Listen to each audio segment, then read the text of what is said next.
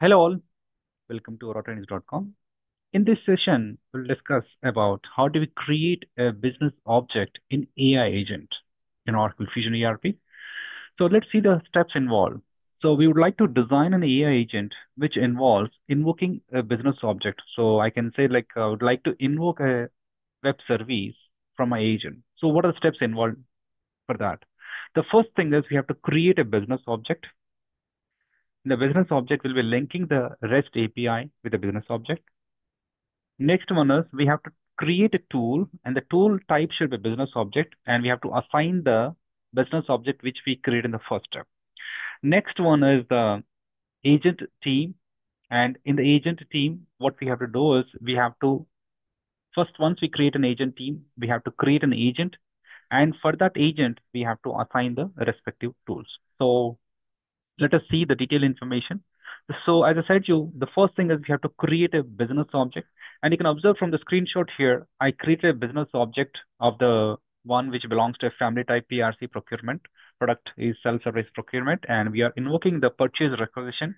And here we have mentioned the function, nothing but which particular function you would like to invoke from that particular REST API. So we'd like to get the purchase requisition data based on the requisition number. You can observe the information in detailed manner here, and we are providing a parameter called requisition number. So this is the first step of creating a business object. Next step is we have to assign that business object to the tool. So now we have to create a tool, and the tool type should be business object. And then you have to assign the business object which we created in the first step. You can observe here 3D equation status vivo. So this is a business object which we created in the first step that should be assigned to this particular tool. And once the second step is done, and here we can create either the worker agent or you can create the supervisor agent. So I prefer that you create a supervisor agent. Once your supervisor agent is done, what you do is make sure that you assign the appropriate security role, and then you create an agent. And once you create an agent, you have to assign these particular tools. The first tool, which we the one which we create a second step, and the other one is the user session tool, which is a seeded one, which you have to assign to this particular tool, right?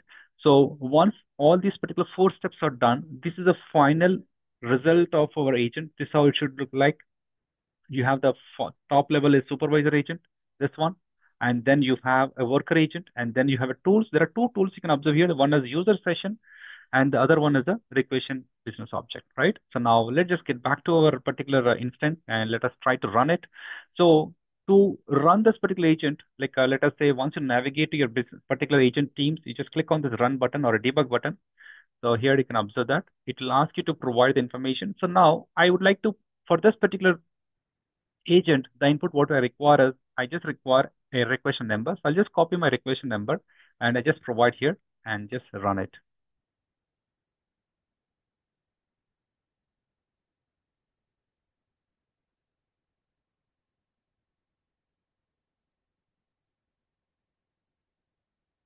And you can observe here, we got the information. This requisition number was prepared by so and so person and with a specific purchase order, supplier name, and all those things, right? You can try one more requisition like this one.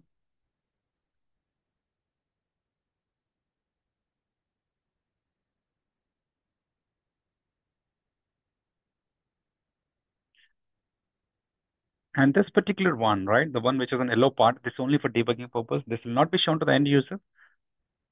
And you can observe here this, once you click on this particular view mode, and you can understand that what is the input which we provided, the query queue part, query requisition is equal to the requisition number, and the fields what we are expecting from this particular REST API output, and this is the result which is provided or generated by this REST API. And then this particular REST API output, the JSON one, is formatted and displayed accordingly in this output, right? Now, let us try to design this particular agent now from the scratch, right? So now we'll just get back to the initial screen. Let us say if you're coming to agent for the first time, what is the first thing you have to do it, right? Just click on tools and click on AI Agent Studio. And you should be able to see the list of tabs here: Agent Studio, Agent Team, Agent Tools, all these things. And as I said, the first step is we have to create a business object. I'll click on Add, and I'll go with the procurement, self-service procurement, and I'll just say Tata Requisition business object. Okay, so just make sure that you mention the appropriate one, and this is go with this monolithic. And here, this particular description, you have to be prepared with that information, right?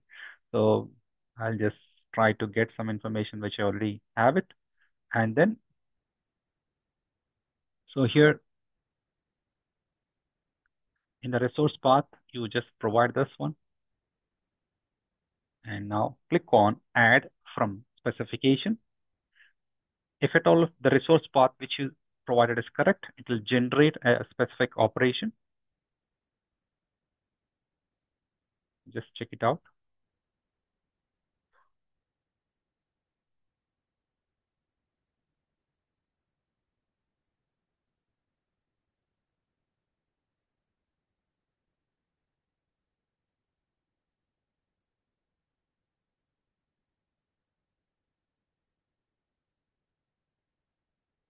I'll try to provide this.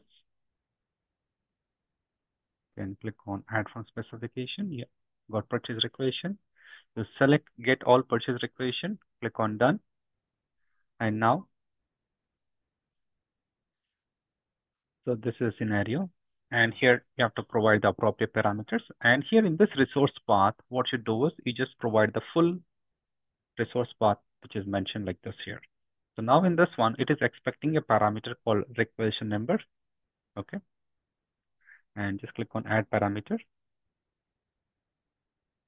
get requisition.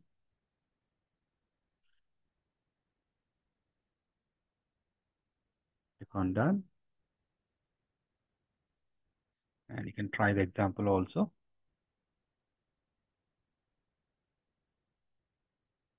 And here, what you do is just provide the data as per the JSON format.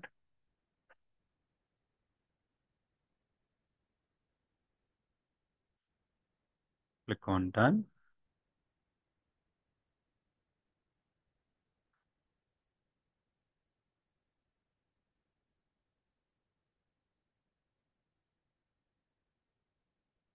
Okay. And you can observe here, this is how it looks like. Click on create and make a note of your requisition. You can just here and observe this difference with earlier one also, which I created. This is the one, and this is a resource path, and this is the business function, right? And maybe you can also add up the description. Let us say, I'll just go here and search with Tata Requisition business object. Just provide this particular information, right? This business object returns details on requisition. So our business object creation is done. Okay. Now the next step is we have to create a tool, nothing but we have to assign this business object to the tool of business object. Let us see, understand that. So I'll click on add and tool type is business object. And I'll say data requisition tool. It will generate that. Get requisition details. And now here an option called add business object. Let us try this. Just search with data name and you just click on add and nothing to change or nothing to do any other changes. Just simply click on create. So our tool got created. Next step is we'll create agent team. From the agent team, we'll create agent. Okay. So agent team is a top level component, which is a runnable component. Okay. I'll click on agent team and click on add. And here I'll just provide data requisition agent. It's always getting wrong. Let me try this. Yeah. And same thing, procurement, self-service procurement, and get requisition details. Okay. And here, make sure that you add the roles. It's very important. Until unless you add a proper role, it will not work.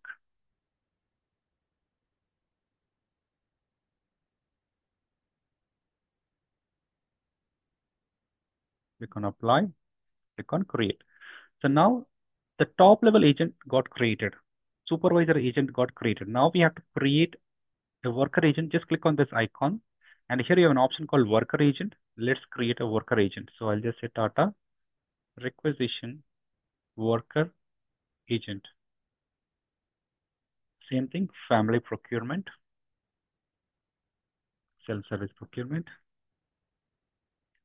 get requisition detail. Nothing to change at the LLM, just go with the default, simply click on create. Now it creates this particular logic here. You can see here the worker agent and the supervisor agent. And now click on the tools. And once you click on the tools, it shows a list of tools which are available here. And the first one you can just search data. You should be able to see our business object. Click on plus symbol and it gets added up. You just click on add. Now it will get added into your worker agent like this. And similarly, the other one, the very important one, just search user or get user session.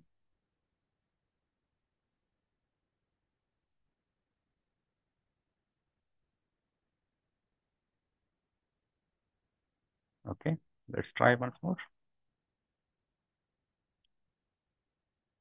Yeah, this one. Just click on plus symbol, click on add. Okay, now just click on the settings again. Check it out whether you have a roles or not. Yes, we have a roles, and yeah, so we're good.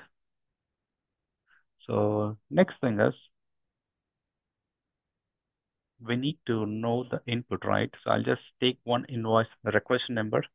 Let's try to run now. So I'll just provide the input, the requisition number. Let us see what will happen.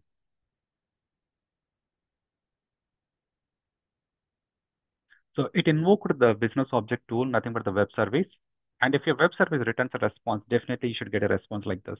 And this response is derived from the web service output, the REST API. So you can understand that the business object is nothing but you want to invoke a REST API from your agent, right? So this is what you require in Oracle Fusion. Okay. So this is all about our invoking business object from the agent. Thank you.